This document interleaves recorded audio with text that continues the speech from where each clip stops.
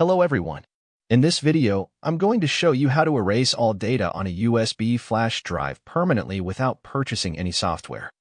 We all know that deleting or formatting does not wipe data completely, and we can use free data recovery software like Qt Recovery Free to get back lost data easily.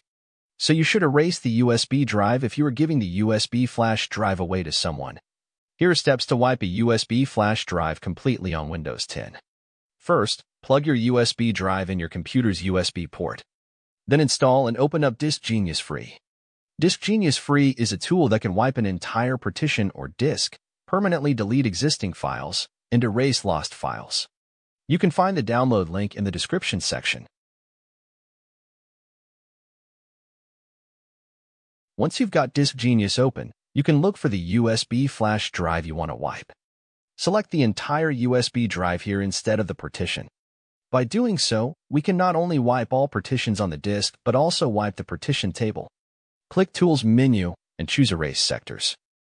Configure options as needed. For example, you can specify characters that will be used to overwrite the USB drive. Click Erase button. You will be asked to confirm that all data on the drive will be erased and wiped data cannot be recovered. Click Erase to continue. Another warning message shows up.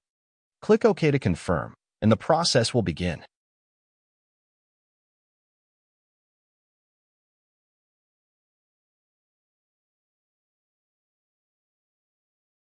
Now Disk Genius is wiping the drive.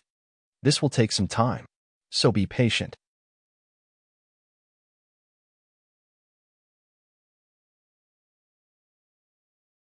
Once completed, and it's impossible to recover any data from it.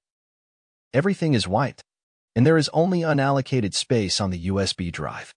So we need to create a new partition on it. To do this, select the USB drive and click New Partition.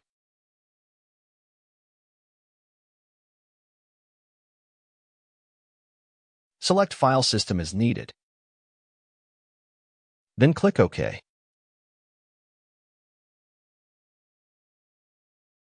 Click Save All button to save the new partition to partition table. Click Yes to format the new partition. The USB drive has been securely wiped and is now ready to be used again. Thanks for watching.